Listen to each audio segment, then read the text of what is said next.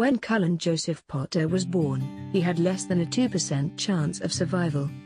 Cullen's mom Molli Potter had experienced problems early on, spending weeks in a Pensacola hospital trying to avoid going into premature labor.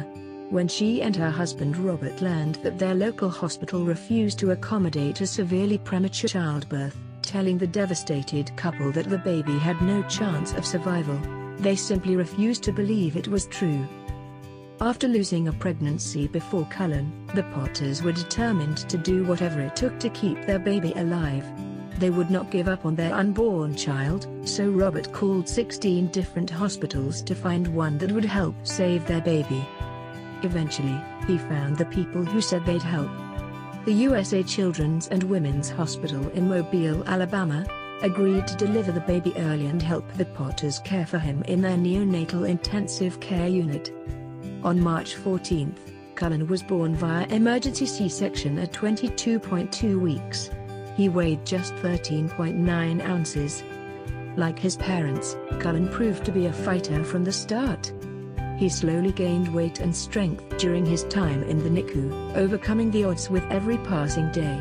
After 160 long days in the hospital, Cullen weighed in at 5 pounds, 11 ounces, and he was officially ready to graduate from the intensive care unit and go home.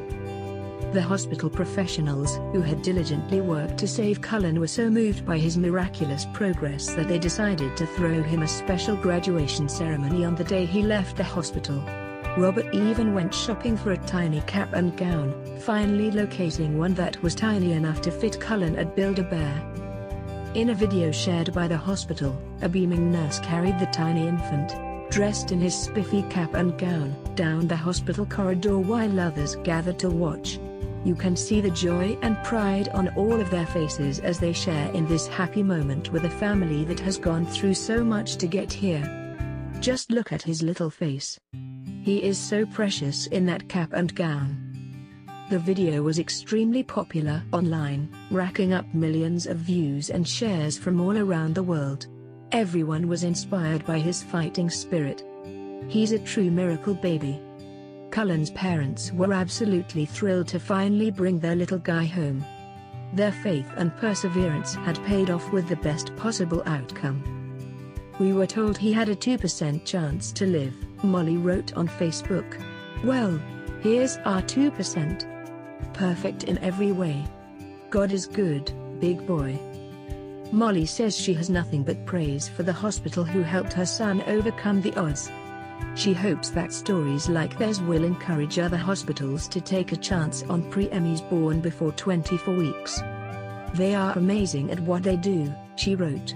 "They believe in these small babies and give them the fighting chance they deserve.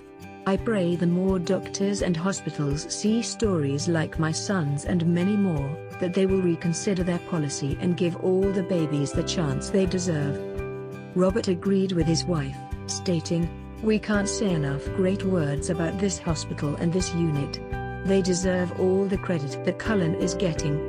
They didn't flinch at the idea of saving him and never once tried to tell us it was useless. They are our family and we are forever indebted to them. Congratulations on your NICU graduation, Cullen.